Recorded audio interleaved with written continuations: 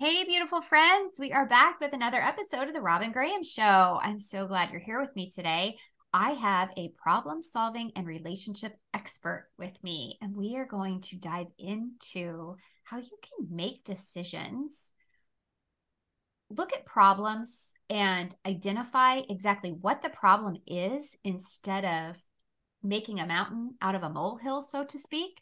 But you guys, I'm just so excited. This conversation is going to be so powerful. So, my guest today is Sarah K. Ramsey. She is a two-time author, and today. We're going to talk about her book, Problem Solved: Simple Habits for Complex Decisions.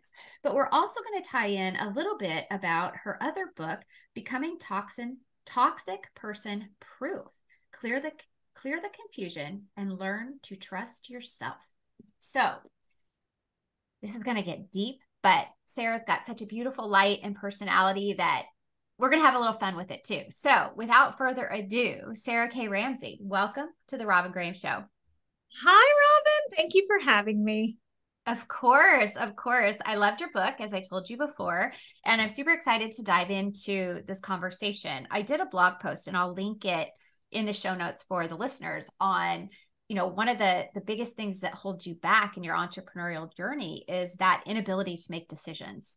And my advice for making decision, I gave like 3 steps. Your book is so comprehensive. So I am going to encourage everybody. I'll have the link to the book in the show notes. You definitely want to check it out because each chapter is better than the other. Like there were so many chapters I'm I just really loved. proud of this book. Yes. Yeah. And you should be, Sarah, because it was really, Oh, really well written and your stories make everything fun and lighthearted in somewhat of a deep topic, right?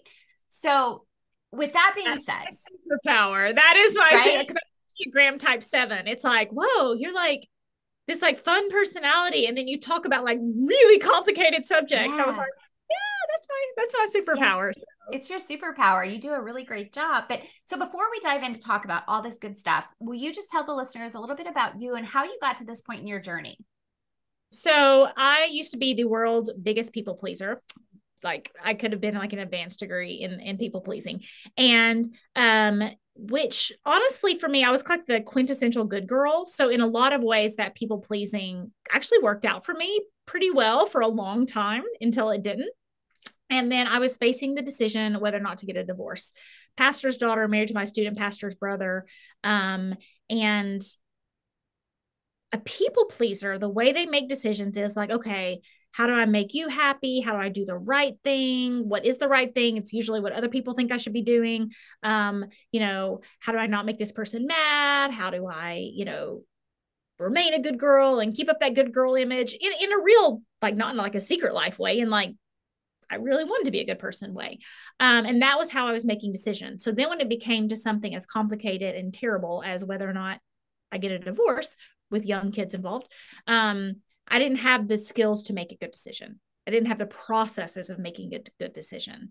And so my body literally shut down from stress. I went to a girls' weekend with my college roommates, no drinking, no drugs, nothing. And my body shut down while driving a car.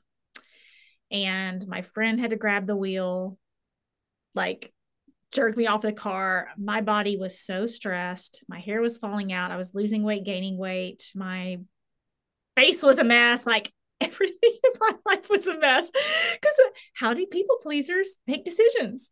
I didn't know. Right. And that's where the concept, one of the major concepts of the book is taking problems from spaghetti to waffles. Yeah. Okay. So I had a big spaghetti problem. Oh dear. My dad works my dad's family and my at the time husband's family all work together. Oh dear. I'm affecting a lot of people's lives. Oh dear. This is going to be a major impact on my kids. Oh dear.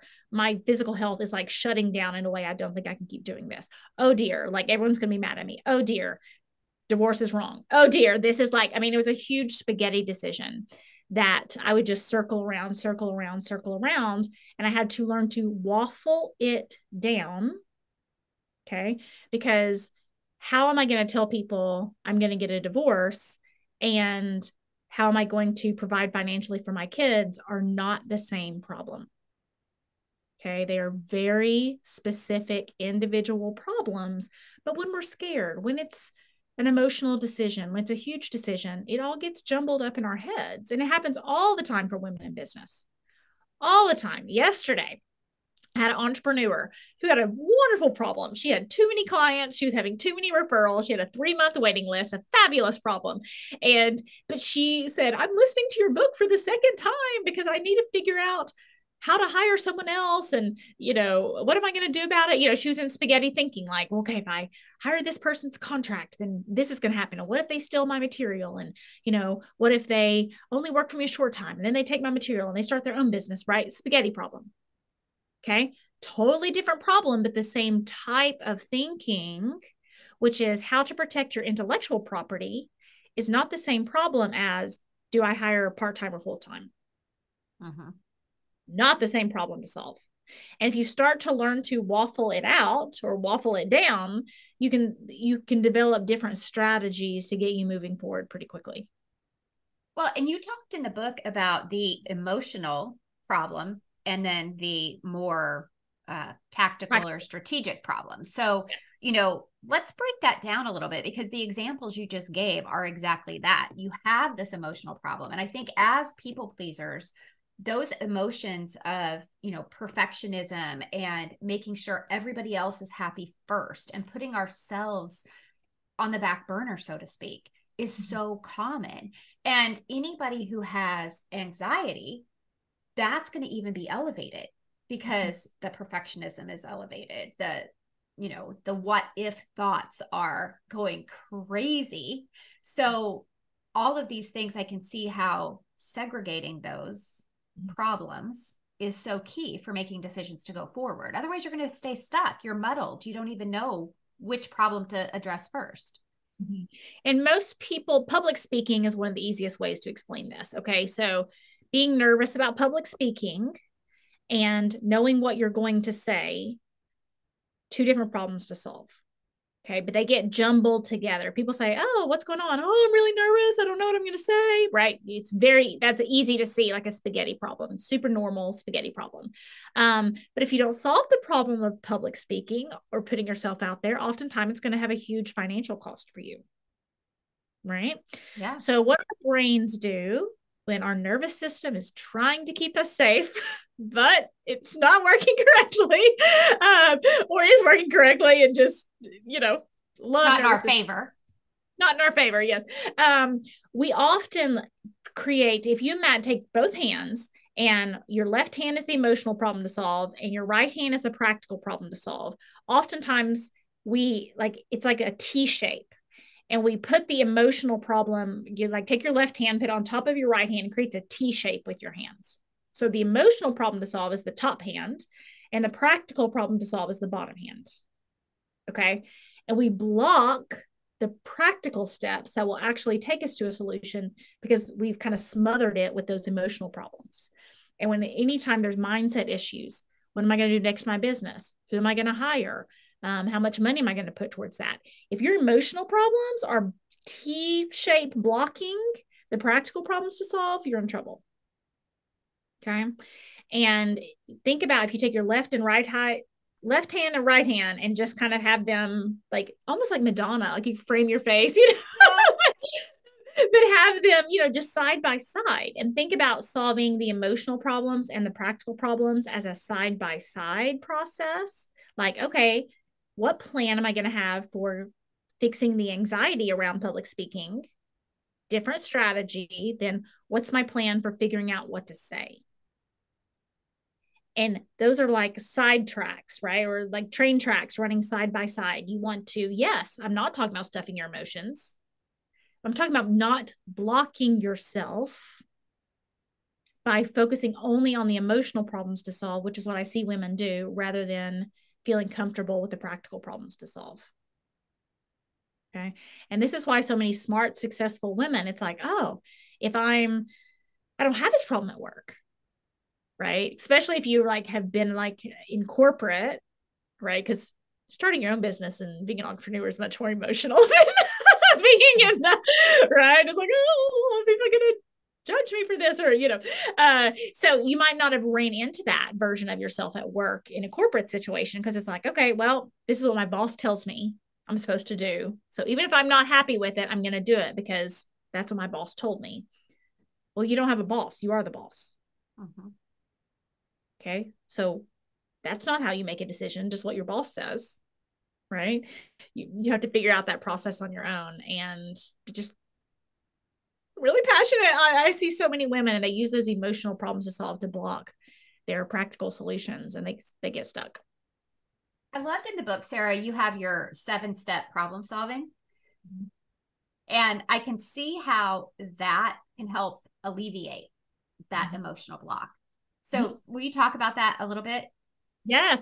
And if anyone's familiar with Agile, I've had some people who are certified in Agile and some of those strategies, and they're like, well, they actually said this was better than that. I'm gonna, if you're not watching the podcast, I'm like flipping my hair, like, strutting my peacock wings, as women often do. Well, yeah, as women don't do enough. I mean, like, so yes, celebrate yourself and those things. I was really proud of that. And they have the 5 whys, like, but why, but why? And I hate the why question, actually, which I talk about in a different concept of the book, but really digging into what problem are you trying to solve? Okay. What problem are you trying to solve? And it is the magic question. It is so important. And it's kind of like when people say, what do you want? You're like, well, I don't know. I can tell you what I don't want. Okay, that's not that helpful, right? Like, what problem are you trying to solve? Well, it might be this, and it might be this, and it might be, right? It's like, whoa. We are all over the place, right? And it's so normal to be all over the place, and for females especially to talk all over the place. And I love females. I love female brains. I work with females. I am female. Like, I'm not judging you here. I'm saying, I was in a corporate training, and it said that men's brains are actually more compartmentalized, and that female brains, the right and left side of the brain, communicate with each other. Okay. So that's where we get a lot of women's intuition. It is our superpower, and it is our kryptonite. And it is my superpower, and it is my kryptonite. I am raising my hand, not pointing a finger here. But if I'm all over the place, I'm all over the place, and I'm tired.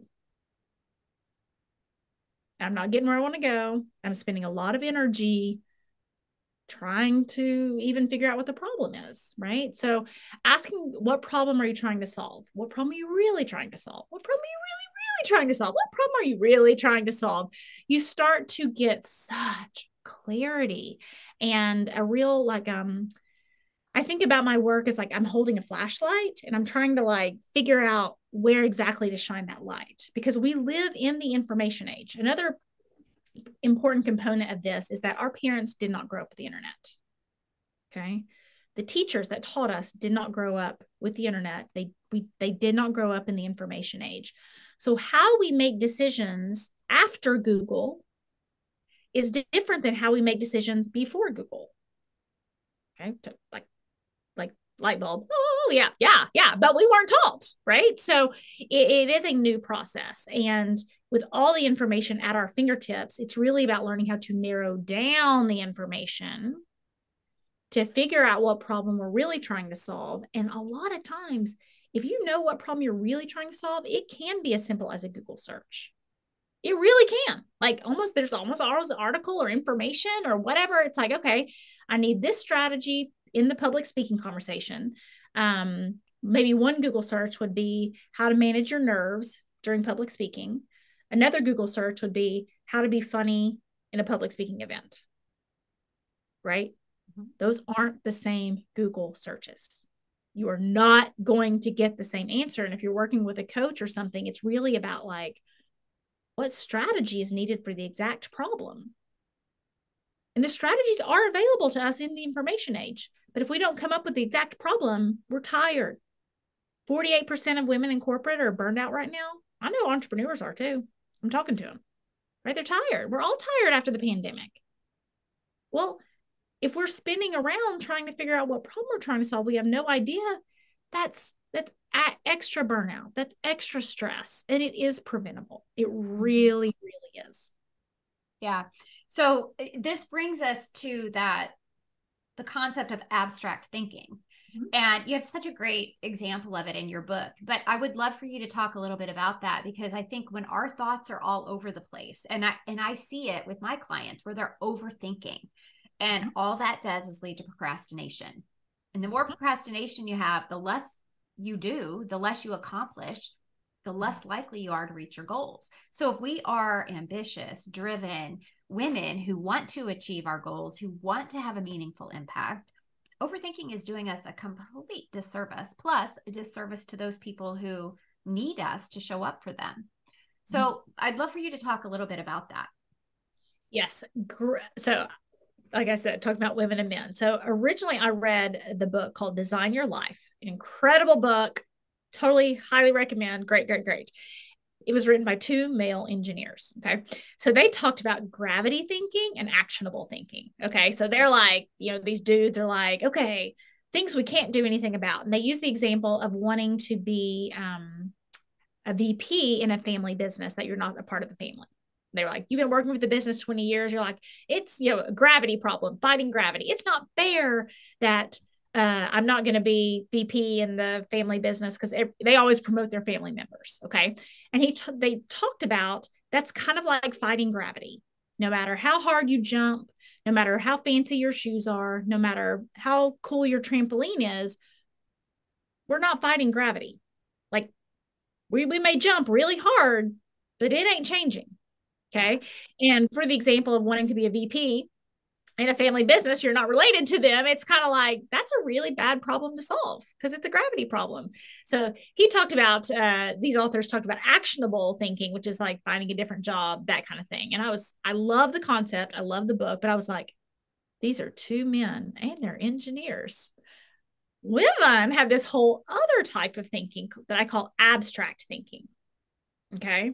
So in the concept of gravity, gravity thinking, I'm going to buy better shoes. I'm going to work on my squats. I'm going to beat gravity, right? Like not going to happen. And abstract thinking is like, well, do you think, like, what do you think would happen if I did beat gravity? Do you think I really like the moon? Do you think, people would be mad at me if I got on the moon? Do you think it's actually going to be that fun on the moon? Or do you think I'd actually be happier here on Earth? And we get into all these whys and what ifs and maybe this and maybe that. And the self-growth industry, which I'm obsessed with, if I have an addiction, it is personal growth, absolutely, hands down. But it can be a procrastination because then it's like, what if maybe like God doesn't really want me to be on the moon and God really wants me to be in Africa doing missions, and what if I do this and what if I do that and what if I'm doing this business? Like it's like this whole like spinning that I see. I really do believe that's one of the main faults of burnout in women. Things we cannot control. Laundry has to be done. We can hire someone, but there's some household stuff that has to be done. I don't want to outsource my mothering. I love my children. That's not something I want to outsource, right? So, and I love my husband and we have a great time together. So there's already pulls on my life that they're just not going to go away. And I don't want them to, right? I don't want to not have a husband and kids. I love them, right? So those are pieces of burnout I cannot control. This spin cycle in your head, well, maybe this, or maybe that. Well, why this? Why do I really want to do this? Do you think that's really like my authentic self? Or do you think that's really, it creates this extra added stress that we can actually prevent. And I really, really, really believe it will help you prevent burnout with all my heart. And it is certainly a gift to not pass that on to the next generation. Mm-hmm. And I love how in the book you use this example of going to the moon, and then the actionable item is I start my internship at NASA tomorrow, right. So you actually take an action step. And maybe you're confused about your career opportunities, whether in corporate or, in the entrepreneurial journey. And it's like, okay, what can I do to solidify my future? One action step, maybe it's enrolling in a course. Maybe it's, okay, I'm no longer doing this in my business because it's no longer aligned with where I want to be or who I want to serve. but making those decisions to actually take an action step.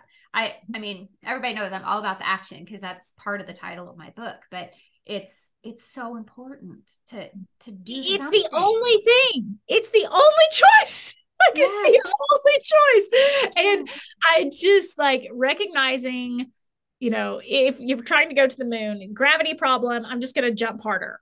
You could be jumping for 20 years. And I see a lot of women jumping for 20 years. They are tired. Or maybe I'm just going to analyze the moon more and analyze why I want to go to the moon. Analyze. It's like, no, I see a lot of women really tired. You know, actionable thinking, NASA internship, buy a rocket ship, buy a thing with these billionaires that are going to the moon now or space now, like whatever. Like there are actionable steps, and an actionable step is something you put on your calendar. It is something that I was visiting you and I said, what did you do this week? You're not going to say, well, I really been thinking about it. No. And in my work, it's really easy to see within the toxic relationship. And, you know, I making the shift to things that no longer align with me, but in the toxic relationship space, it's really easy to see women 100% of the time. I wish I had done something sooner. I wish I had taken action sooner. And when people are asking me, what should I do in this situation? Or what advice would you give? I said, well, what I can say with 100% certainty is that most people wish they'd made decisions sooner. That I can say with 100% certainty. I never hear it the other way. You know, whether it's starting a business, whether it's making that change, whether it's, people always say, oh, just wish I'd started that sooner. So that's 100% for me. Okay. Yeah. When I'm making a decision, 100% of the time, people wish they'd done something sooner. The other thing I want to talk about is smart girl syndrome. Okay. It's mainly mentioned in the Toxic Person Proof book, but it's so relevant to anything and with decision making. And smart girl syndrome says, well, if it's not working, I just need to work harder. Okay. And our brains don't automatically think, I need to just try something else. If it's not working, try something else. If it's not working, try something else. If it's not working, try something else. That is also, you know, I had these little taglines when someone's stuck. It's like, okay, well, most people wish they'd made a decision earlier. And if it's not working, try something else. That whole Einstein, which they're not really sure Einstein said it, but people say Einstein said it. You know, insanity is doing the same thing over and over again, hoping to get different results. Okay. And it's what I call smart girl syndrome. And smart girls really get frustrated with gravity problems, right? And it's like, I'm just going to jump. I really want to go to the moon. So I'm just going to jump just harder. I'm just going to put the work in and jump harder. And it's like, maybe you should go to eat Italian food instead of the moon. I don't know. You know, like maybe the goal is the problem, right? Sometimes it can be the goal is the problem, which often is like the perfect example, becoming a VP in a family business that you're not in the family. Like it's just a bad problem to solve. Yeah. We get stuck. Yeah. Yeah. And I think that brings us to, well, so much of everything you just said, like even the abstract thinking, I think is so much worse for people pleasers. But if you are stuck in a situation, and if you're, especially because, you know, listeners, most of you are entrepreneurs or you're considering jumping into entrepreneurship, and hire a coach, hire a mentor, hire someone to help you instead of sitting in that place of overthinking or being frustrated. Because the reality is if you're doing the same thing over and over and over again, but maybe even in a different way, but it's still not working, then you have to take a different action.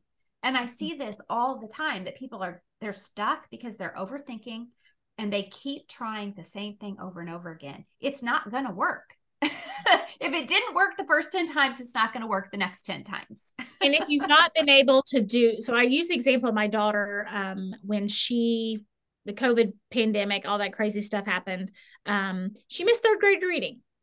That's a bad grade to miss. Okay. Third grade reading. I was like, oh, this isn't good. Right. Gravity problem, third grade reading. Like she missed it. Like a lot of third grade reading. Okay. It's a gravity problem. Abstract problem. Oh, do you think she's going to be okay? I don't know. I mean, I just really worry about her. I mean, her friends, you know, she's already better reader than her friends, but what if this, you know, what if she doesn't make it to honors classes in high school? And then she gets a drug boyfriend. And like, I mean, That's abstract thinking. Okay. Actionable thinking. Let's find a tutor for her. And I did. So within that process, I use this example and I say, what if I hire a tutor for my daughter for reading? And it's been 2 years and she still can't read with that tutor. Do you think I should hire that tutor for year 3? And they're like, no. I'm like, okay. So how long have you been trying what you've been trying? I A love year, it. right? Do you know, it's the same decision-making process, right? It's the same decision-making process. And Robin, there's a lot of things in my life that I'm working on, that I want to work on, that I need to work on. One of my best qualities is like, who is an expert at this? And I will find them and hire them. And there's actually a whole chapter in the book in Problem Solved about like, why in the world are we like, there is no gold star fairy that's coming down and giving you a sticker for making it hard. No gold star fairy. And I think at some point in my life, I did think that it was like, I'm just, you know, if it's hard, it's like the suffering is going to be, and it's like, well, sometimes it's just suffering. Sometimes it's just suffering. It's not helpful. Yeah. And there's no payoff. There is no payoff. There's a lot of payoff to getting help. There's a lot of payoff to getting help. I have hired so many people. As soon as I got a problem, I'm like, who knows how to fix this? Who's the expert in this? Who, you know, and people are like, you put out 2 books in basically a year. It's like, yeah. Well, you're in abstract thinking.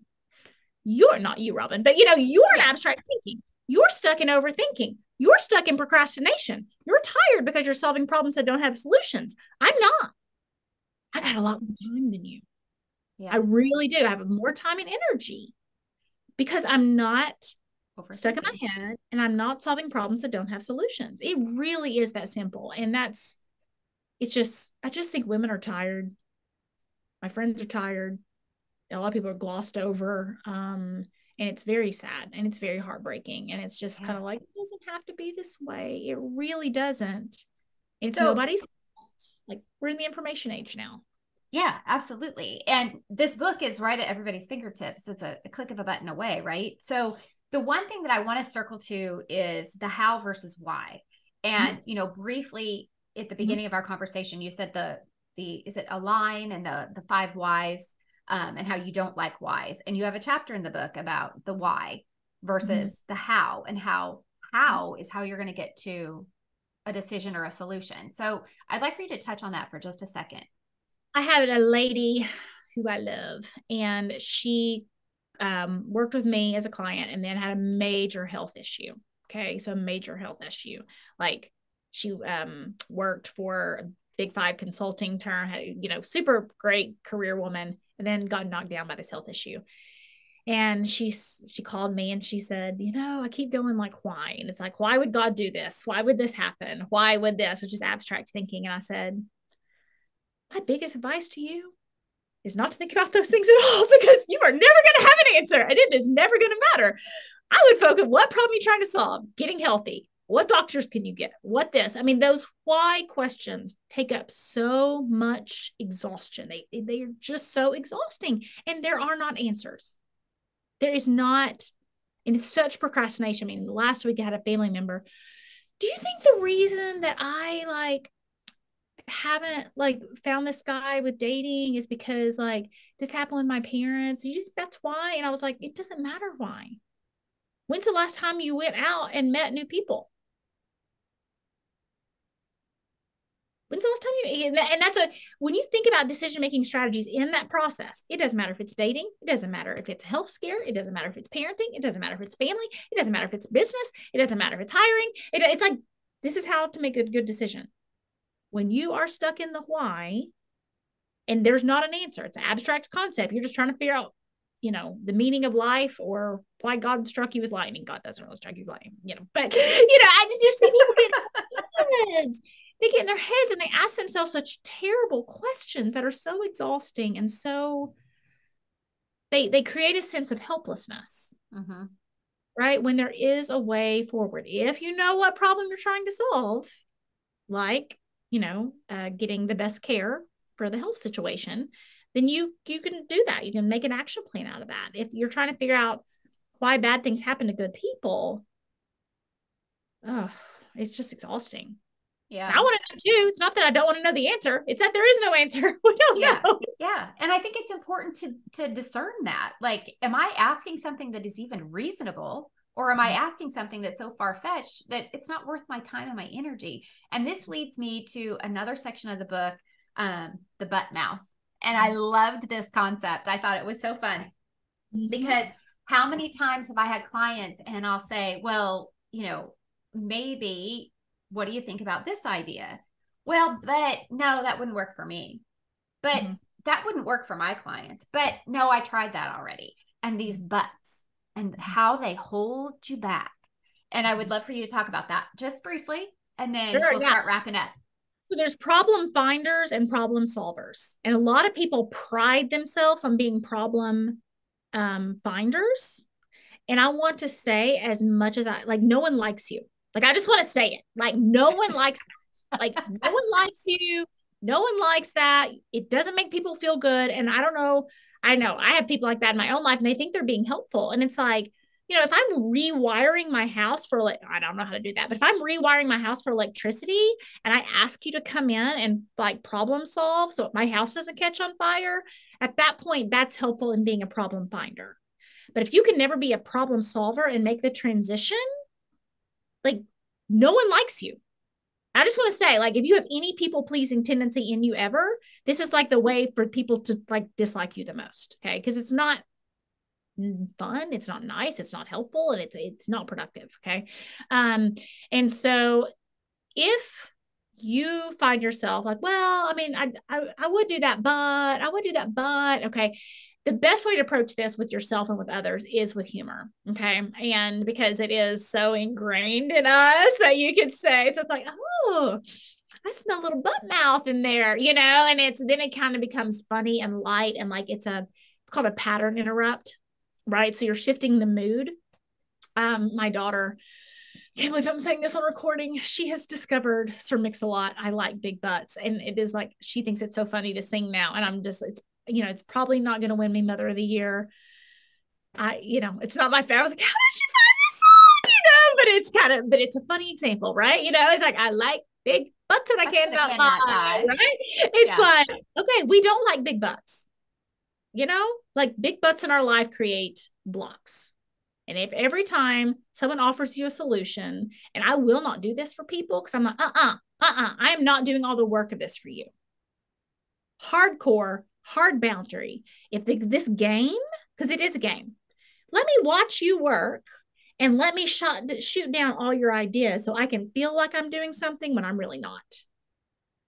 Like I have too much self-respect for myself to engage in those types of conversations. Okay, well, if you think nothing's going to work, then I would just give up. What? I don't want to give up. Well, then where are we going to go from here? Because you were loving these big butts, right? And you could tell I've gotten over my people pleasing a lot.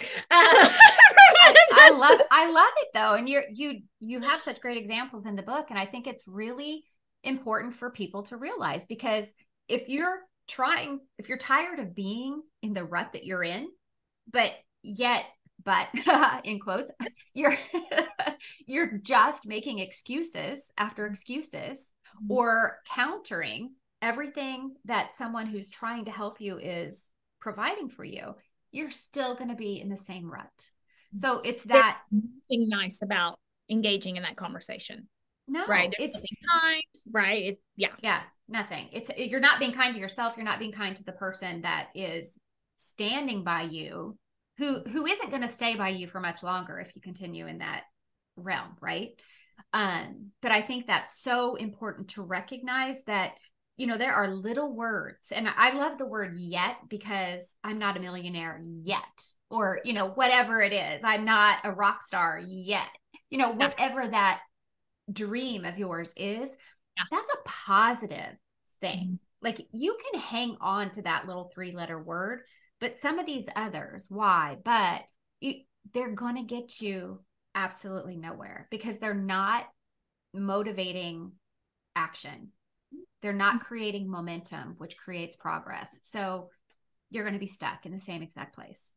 It's fancy procrastination. We have, and I love therapy. I'm not dissing therapy, but like that whole like self-discovery why thing has like created like, we used to call this worry, right? Like this person's a worry wart. Now I'm an overthinker. Like we dressed it up to give ourselves permission to do it as if it was a good quality, and it's still a bad quality. It's always a bad quality if it's not getting what you want. If worrying and overthinking and asking why is getting you what you want, have at it. If it's not getting you what you want, try something else. That's the only two choices. Yeah, I love this. Sarah, this has been such a great conversation.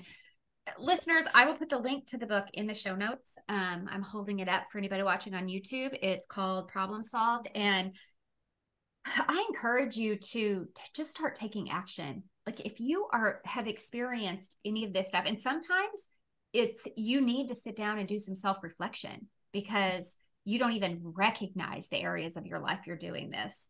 But if you're feeling tired, sit down and just take a look at every aspect of your life. Is it a relationship? Is it your business? Is it your kids? Is it your relationship with your parents or other family members? Discover what it is that is weighing you down and where you're using all of these words that are preventing you from even recognizing what the true problem is so that you can solve it. Sarah, how can the listeners find you, connect with you, learn more from you? Yeah, so I'm on Instagram and TikTok as Sarah K. Ramsey author, and on Facebook as Sarah K. Ramsey Bounce Back. Definitely check out my podcast, Toxic Person Proof, which is started my early journey, but it's a lot of this type of information.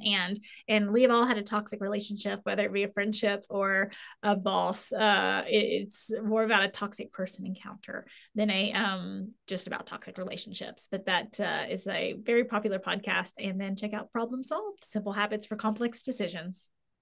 Thank you, Sarah. Listeners, if you found this information helpful, I ask that you please share it. I am sure you have someone in your life who could benefit from this information. I think we all do. And I would love for you also to leave a rating and review because that helps more people find Sarah, more people find the podcast, and helps us help others more and create that ripple effect of good in the world. So thank you so much for being here. Have a fabulous week, and I'll see you next time.